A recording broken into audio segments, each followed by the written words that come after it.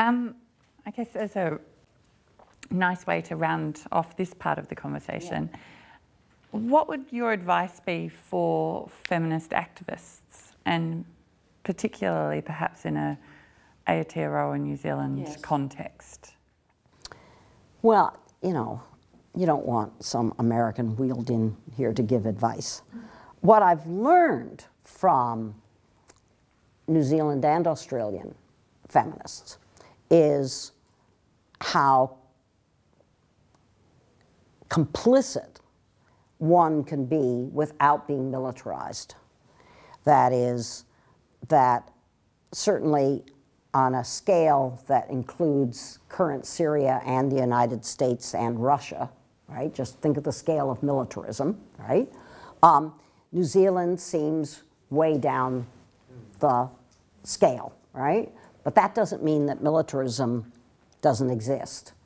And I don't mean see it where it doesn't exist, but ask where it is when it doesn't look so blatant, right? When it looks more like complicity. And my understanding, again, this is from listening to all of you, is that New Zealand is really being led by its current policymakers towards more and more militarized views of its place in the world.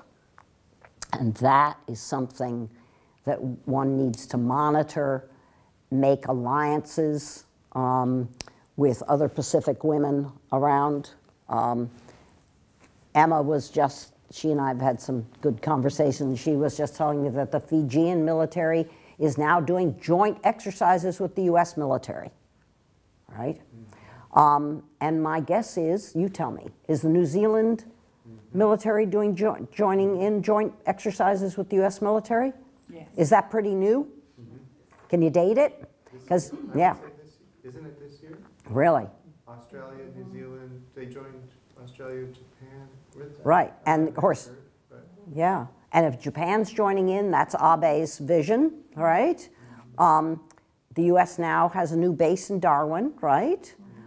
If New Zealand, in the name of New Zealand's national, always put in quotes, security, put the national in quotes, put security in quotes, is joining, this is new, and if it's a new way of using power, and it's being done as national security policy in every country, it's being done in your name. So the extent to which you actually think this is your nation, and this is your security, and doing joint maneuvers with the US military is enhancing your national security, that's worthy of conversation. And a feminist conversation says, so what's it doing to New Zealand masculinity? And what's it doing to New Zealand women's sense of security and their ability to make genuine alliances with women's rights activists in other Pacific countries? What does that kind of joint maneuvers, just take the joint maneuvers, what does it do to the ever-evolving, ever-changing New Zealand dominant masculinities? What's it doing to New Zealand military wives' lives? What's it doing to ideas about women's security?